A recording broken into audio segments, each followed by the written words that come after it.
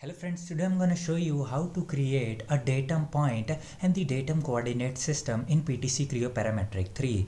So you see that I have created a base plate here with a circle at the corner and an arc whose purpose you can see at the end of the video. So let's get started. Select point and select any vertex. So by selecting any vertex, you don't need to define any reference. It will take the reference point at that vertex and hit OK. So you see a point is created at this vertex. Similarly, select point and select any edge. So here you can see on the reference the edge is selected, and in offset window you see at the ratio of 0.48. Either you can position the point in the ratio terms or in the real number. Let's say the ratio is 0.5. This means that this point is at the center of this reference edge, or in real value you can see the point is at the center of this edge, that is the 200 millimeter, and hit OK.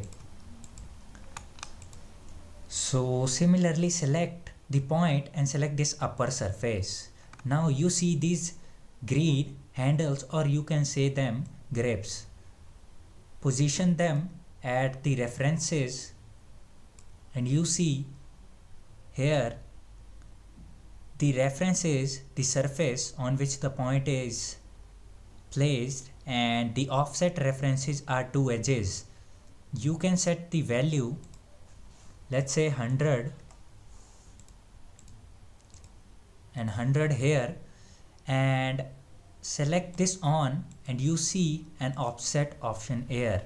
So offset means that the point is created at a certain offset distance from the selected surface. Let's say we hit value 50 and hit OK. So you see the point is created in the space that is the 50 millimeter offset from the selected surface.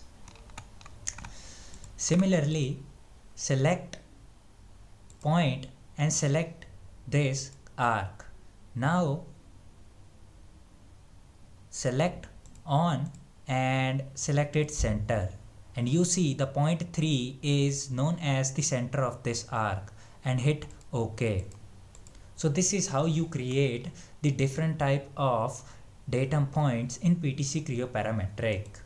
Similarly, you can create a datum point by offset coordinate system. For that, you need to show the coordinate display. Now, for reference, select the coordinate system and click on the name dialog box, and you can set values here. Because we choose the type Cartesian, you can set in cylindrical or spherical coordinates too. So I'm going to create the first point at the center. Click on the second box and set the values, say 5, 10 and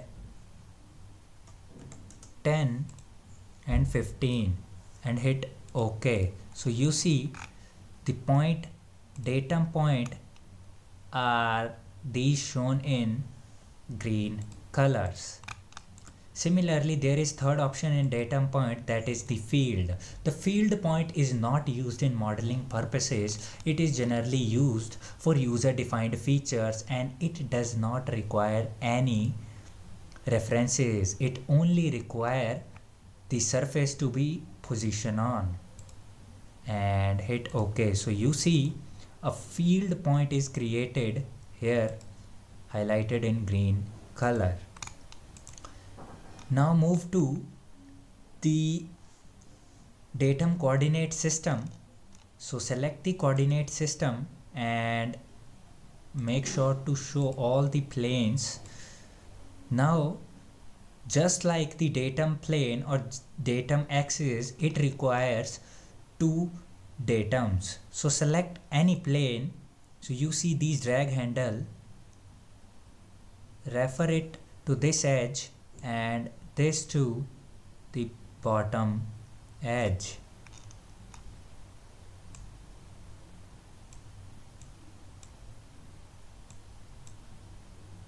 delete this, select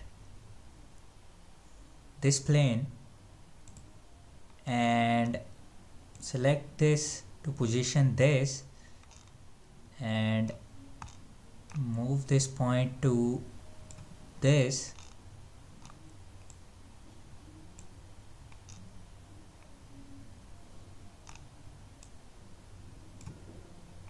and you see a datum coordinate system is created. And hit, you can change the value here, let's say 10, and this value let's say 60, and hit OK. So you see a new datum coordinate system is created. So I hope you like this video. Thumbs up for this video, and for more epic tutorials subscribe to my channel Workal23. The link is in the description. Thank you. I'll see you next